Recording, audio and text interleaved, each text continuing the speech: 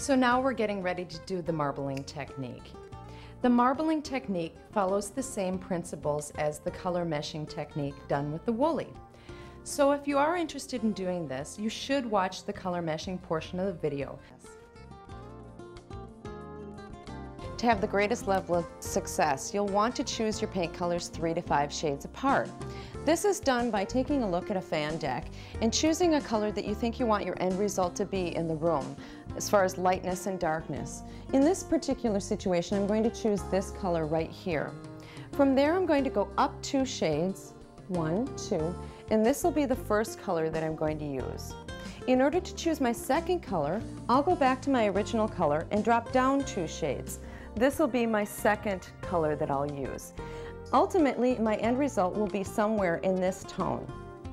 Now, being that with you can use between 2 and 6 colors in one coat, if you choose to add more accent colors, you'll want them to be on the same level as your darkest color. So you can choose more colors to make it all work. What's unique about this is that no new base coat is required before you begin painting. So if you have builder's flat on your wall, you're ready to go. Even if it's a color that you don't care for, don't worry about it. You do not need to put a base coat on the surface before you begin. Now today we're going to use latex satin finish paints, and we've chosen our paint colors 3 to 5 shades apart. We're going to use them directly out of the paint can. You do not want to add glaze to this. The Woolie is made from natural sheepskin, and it's been cut into a pad before it's been applied to the handle.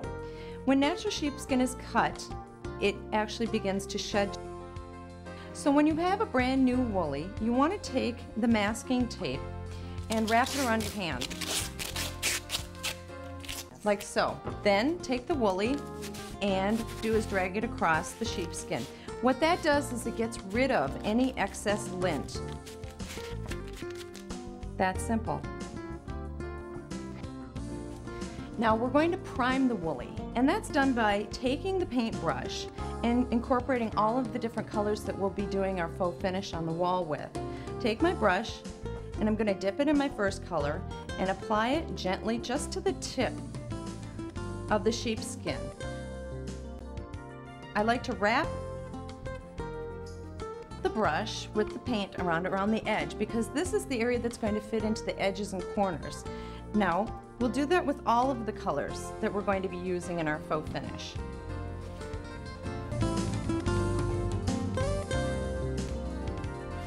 So now we're getting ready to do the marbling technique.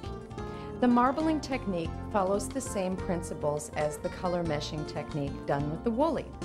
So if you are interested in doing this, you should watch the color meshing portion of the videos. But the only difference is, as opposed to applying the paints in splotches randomly, we're going to apply the paints in a diagonal fashion. This gives us a backdrop that's appropriate for veining. I'm going to take my big brush and begin by applying my first color. I'm going to go ahead and apply it in a diagonal fashion,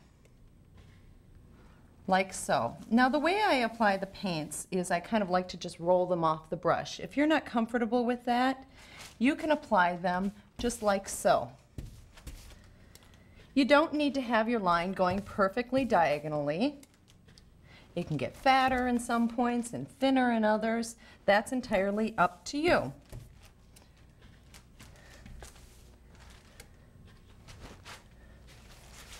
And sometimes they even connect. Taking my same brush, going into my second color, go ahead and fill in some of the open areas by applying more diagonal lines using the brush, like so. Now we can stop with 2 colors, or we can keep adding more colors. And I think I'm actually just going to add a little bit of gray here and there.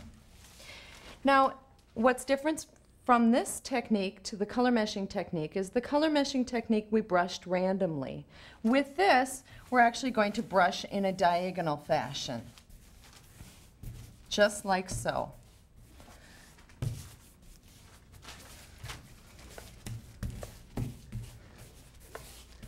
Spreading the paints out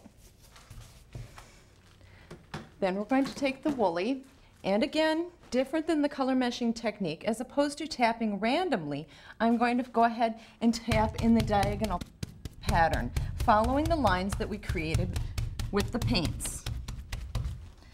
Going back and forth, you can go back and forth a little bit, but primarily following the lines that you've created.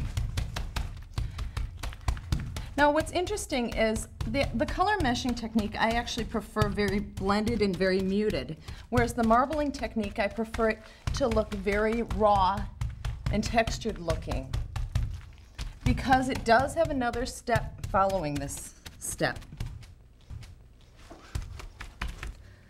And just like the color meshing technique, if there's an area that you'd like to see a little bit more of one color or another color, go ahead and add it.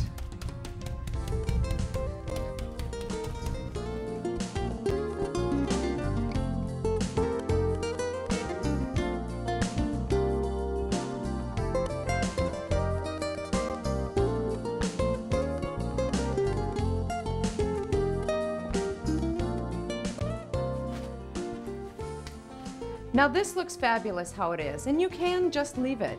But to complete the look of marble, there's one more step, and that's done with the marble veining feather. But before we can do that step, we do need to allow this surface to dry. So that's what we're going to do, and we'll be right back. In order to prepare the paints to do the marble veining with the marble veining feather, you're going to want to use a measuring cup and mix 1 cup of paint with 3 cups of water. Stir it up and you're ready to go. We're ready now to do the marble veining using the marble veining feather, which is basically a turkey feather. Now what's interesting about this is we've got this whole big feather, but the only part we're actually going to use is the very tip. I'm going to dip it into my paint water mixture, wipe off the excess. I'm going to use the tip of the feather to basically draw a marble vein on the wall, like so. Now one thing that you do want to do is, if you notice, I'm jagging it to create the line here. What a common mistake is often people just pull it and make kind of a, I call it the shoelace effect, where it looks like this. You don't want that type of effect. You want it very jagged, like it's just cut through marble or granite.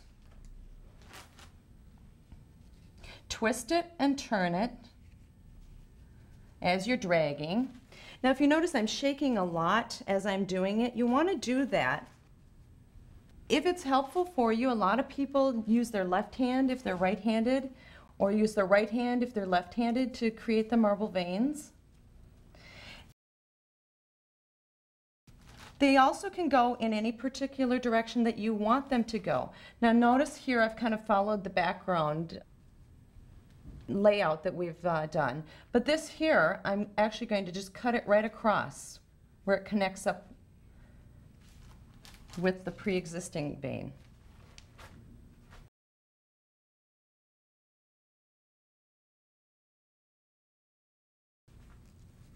Now this is something, a technique that you might want to get a piece of poster board and sit down and practice before you actually go on the wall. But once you get it, once you do a little bit of practicing, it just clicks, and it's really very quick and very easy, not to mention beautiful.